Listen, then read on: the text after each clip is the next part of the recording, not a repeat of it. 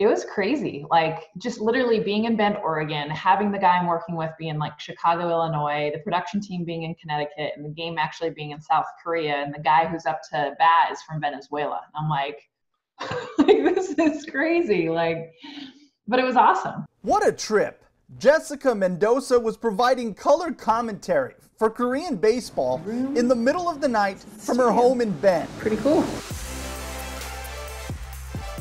Mendoza is an Olympic gold medalist, Hall of Fame softball player, an ESPN analyst, a wife and mother of two, living in Oregon. There's a sense of just really just being who you are and being accepted, regardless of what that looks like. But I feel like I'm home. I have to bow down to the queen, Jessica Mendoza. 3 straight pitches, changeup, curveball, curveball. Like, how is this happening? This is the best team in the American League. Mendoza is a pioneer in the broadcast world, continuously making history.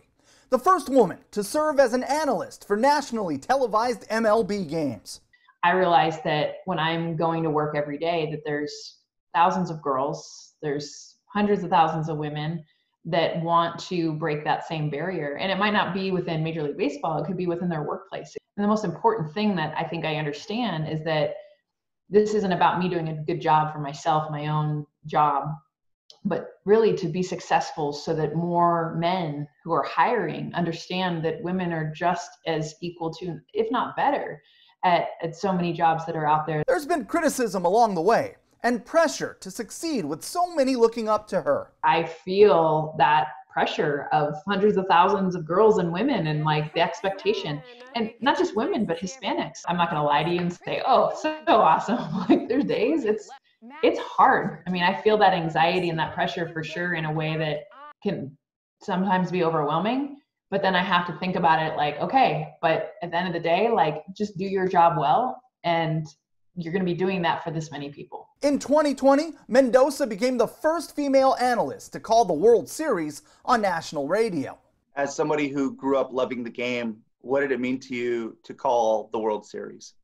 The first time I ever went to a Major League Baseball game was in Dodger Stadium.